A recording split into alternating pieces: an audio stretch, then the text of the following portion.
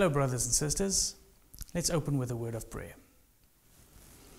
Our Heavenly Father, thank you very much for giving us the opportunity to delve into your word again. We ask that you bless the sermon and give us a discernment in the time that we're living in. In Jesus' name, amen.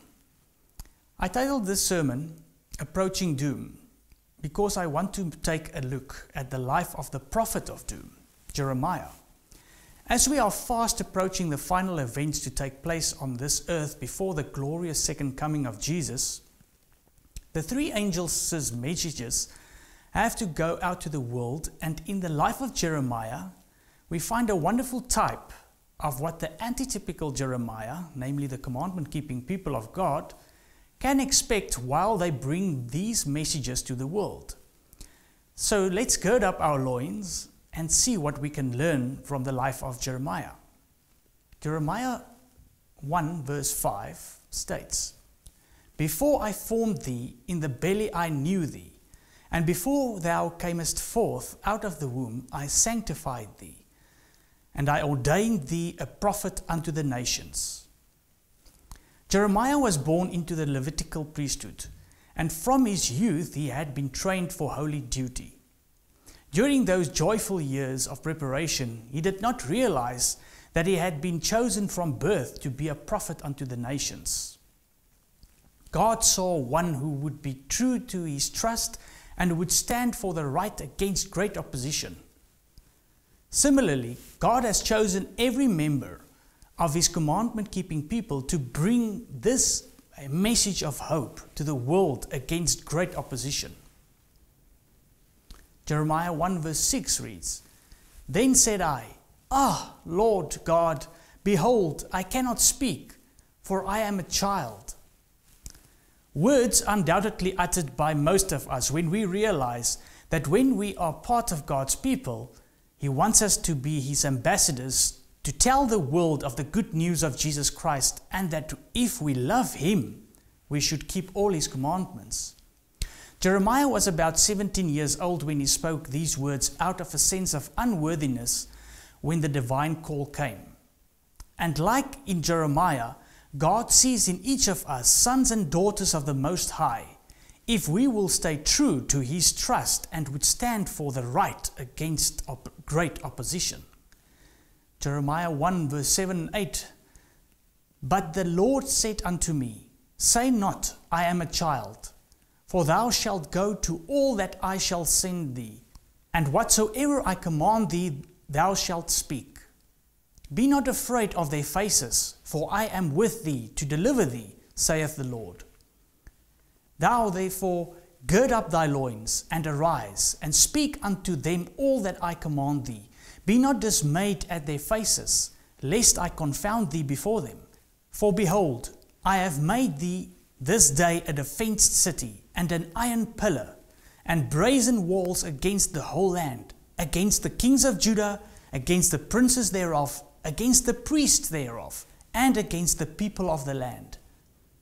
And they shall fight against thee, but they shall not prevail against thee, for I am with thee, saith the Lord, to deliver thee."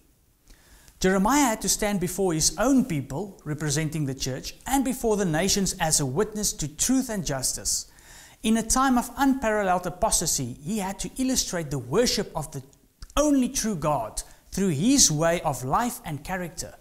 And when he was thrown into prison because of his fearless utterances, he had to, and he did, continue to speak directly against sin.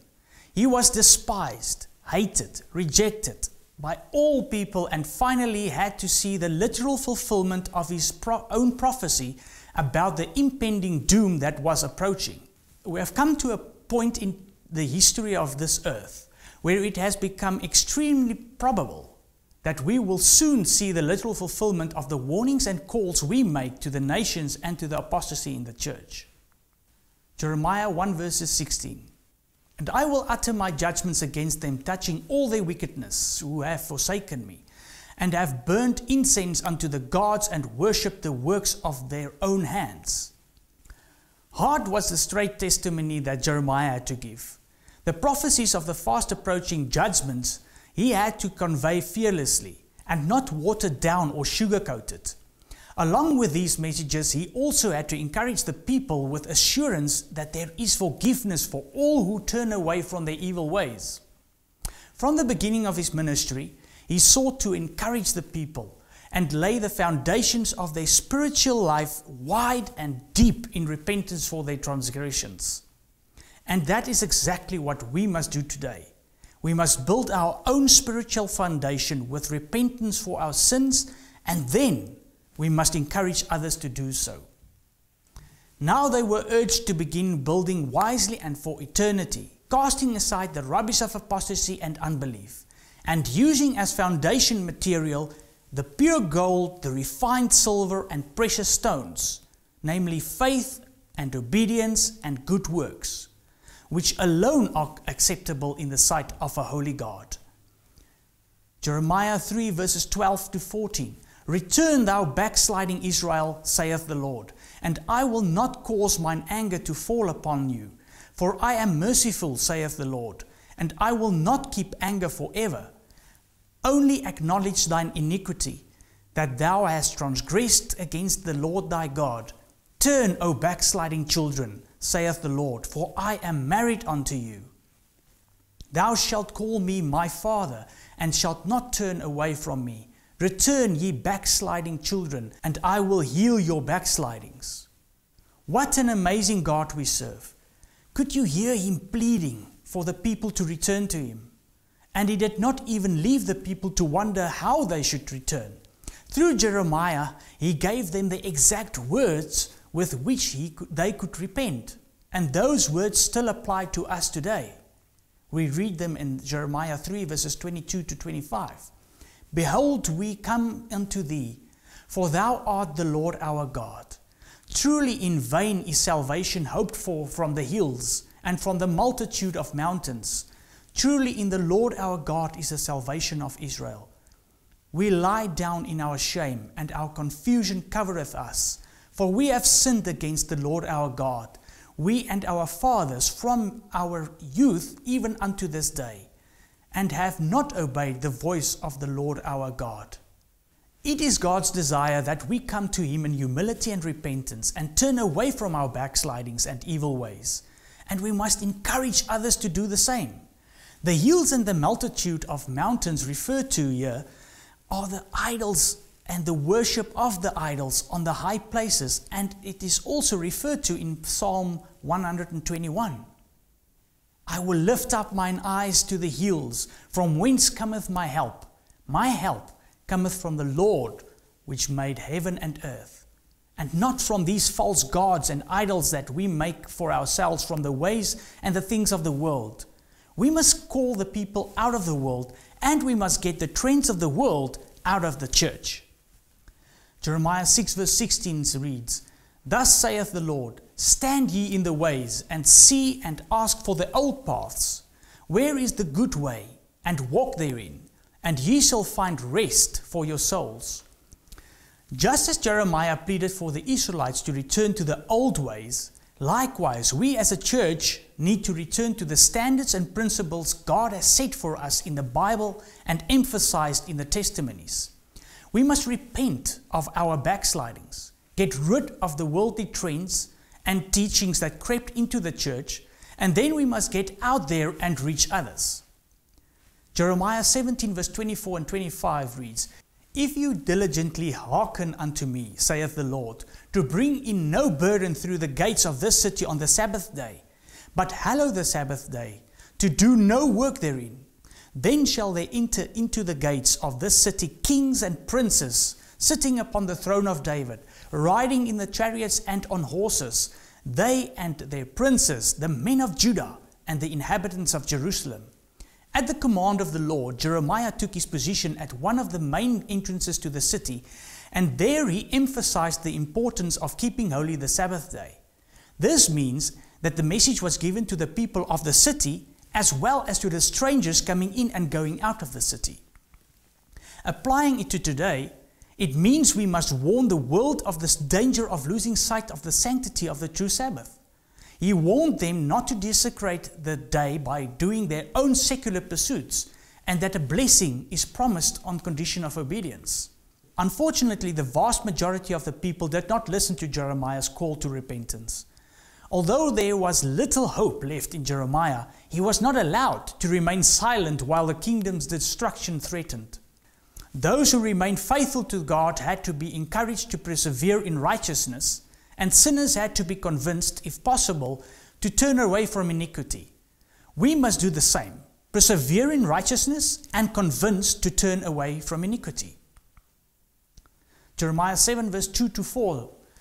Hear the word of the Lord, all ye of Judah, that enter in at these gates to worship the Lord. Thus saith the Lord of hosts, the God of Israel, amend your ways and your doings, and I will cause you to dwell in this place. Trust ye not in lying words, saying, the temple of the Lord, the temple of the Lord, the temple of the Lord are these. Jeremiah was also commanded by the Lord to stand in the courtyard of the temple and speak to all the people who went in and out of the temple. So now this message was directly to those in the church. He was forbidden to soften any of his messages, so that the backsliders and sinners in the church could have the fullest possible opportunity to listen and turn from their wrong ways. Jeremiah 7 verse 9-10. Will ye steal, murder, and commit adultery, and swear falsely, and burn incense to Baal, and walk after their gods whom ye know not? And come and stand before me in this house, which is called by my name, and say, we are delivered? God makes it clear that only through the most thorough heart reform could the impending punishment be deviated from. In vain was the trust they placed in the temple and the services. Rituals and ceremonies could not atone for sin. Notwithstanding their claim to be the chosen people of God, reformation of the heart and life practices alone could save them from the inevitable consequences of continued transgression. Likewise, having your name on the membership book of the church today does not give you a golden ticket to heaven. If you don't get back to the old ways and thus saith the Lord, we will also bear the inevitable consequences.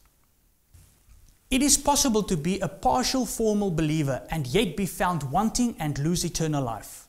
It is possible to practice some of the Bible injunctions and be regarded as a Christian and yet perish because you lack qualifications essential to Christian character. If you neglect or treat with indifference the warnings that God has given, if you cherish or excuse sin, you are sealing your soul's destiny. You will be weighed in the balance and found wanting. Grace, peace, and pardon will be forever withdrawn. Jesus will have passed by, never again to come within reach of your prayers and entreaties. While mercy lingers, while the Savior is making intercession, let us make thorough work for eternity. Obedience to God is not negotiable in preparing for eternity. During the days of Jeremiah, the inhabitants of Judah were prone to believe that a strict observance of the divinely appointed services of the temple would preserve them from a just punishment for their wicked course. What a lesson is this to men holding positions of responsibility today in the Church of God. What a solemn warning to deal faithfully with wrongs that bring dishonor to the cause of truth. Let none who claim to be the depositories of God's law flatter themselves that the regard they may outwardly show toward the commandments will preserve them from the exercise of divine justice. Let none refuse to be reproved for evil, nor charge the servants of God with being too zealous in endeavoring to cleanse the camp from evil doing. A sin-hating God calls upon those who claim to keep His law to depart from all iniquity. A neglect to repent and to render willing obedience will bring upon men and women today as serious consequences as came upon ancient Israel. There is a limit beyond which the judgments of God can no longer be delayed. The desolation of Jerusalem in the days of Jeremiah is a solemn warning to modern Israel that the counsels and admonitions given them through chosen instrumentalities cannot be disregarded with impunity. God's plan is not to send messengers who will please and flatter sinners. He delivers no message of peace to lull the unsanctified into carnal security. Instead, he lays heavy burdens upon the conscience of the wrongdoer and pierces his soul with the sharp arrows of conviction. Ministering agents present to him the fearful judgments of God to deepen the sense of need and prompt the agonizing cry, "What must I do to be saved?" Acts 16 verse 30. But the hand that humbles to the dust, rebukes sin, and puts pride and ambition to shame is the hand that lifts up the penitent, stricken one. With deepest sympathy, he who permits the chastisement to fall inquires, "What wilt thou that I should do unto thee?"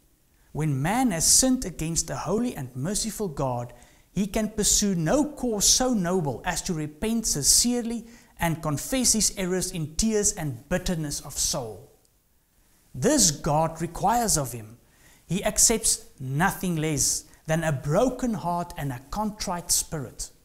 The spirit of opposition to reproof that led to the persecution and imprisonment of Jeremiah exists today. Many refuse to heed repeated warnings, preferring rather to listen to false teachers who flatter their vanity and overlook their evil doing. In the day of trouble, such will have no sure refuge, no help from heaven. God's chosen servants should meet with courage and patience the trials and sufferings that befall them through reproach, neglect, and misrepresentations. They should continue to discharge faithfully the work God has given them to do, ever remembering that the prophets of old and the Savior of mankind and his apostles also endured abuse and persecution for the word's sake. When the religion of Christ is most held in contempt, when his law is most despised, then should our zeal be the warmest and our courage and firmness the most unflinching. To stand in defense of truth and righteousness when the majority forsake us, to fight the battles of the Lord when champions are few, this will be our test. At this time, we must gather warmth from the coldness of others, courage from the cowardice, and loyalty from the treason. Jeremiah 31 verse 12 reads, "Therefore they shall come and sing in the height of Zion, and shall flow together to the goodness of the Lord, for wheat and for wine and for oil, and for the young of the flock and the herd. And their soul shall be as a watered garden, and they shall not sorrow any more at all." Amid all the apostasy in which the nation had fallen, God in his mercy also showed Jeremiah what was beyond the disturbing scenes of the present, and he was permitted to look upon the glorious prospects of the future, when God's people would be released from the hand of the enemy and would return to Zion. Likewise, we too can look forward to enter that land without sorrow and pain. But just like Jeremiah, we also have a message to preach before we can enter that wonderful land. And it is not a popular message. The world, and unfortunately also in our own ranks, people do not want to hear the straight testimony. And like Jeremiah, we will also be despised, hated, and rejected, no matter how nicely we try to convey the message. So let's be encouraged with these words from hymn 428. There is a land that is fairer than day, and by faith we can see it afar.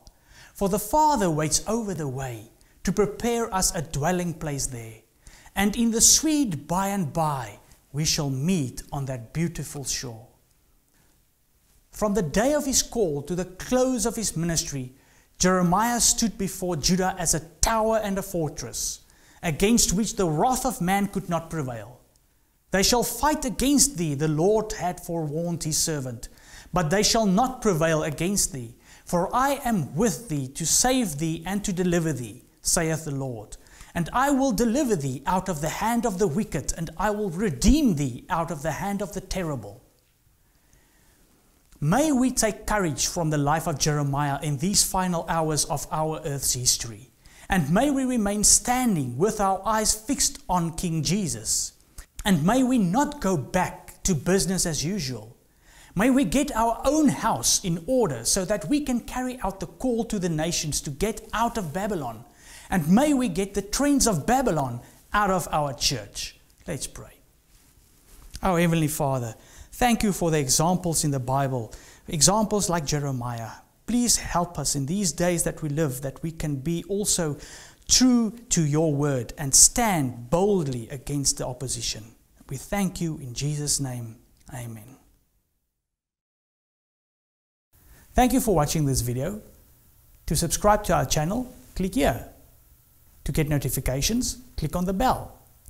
To watch the next video, click here. Thank you, and we'll see you again.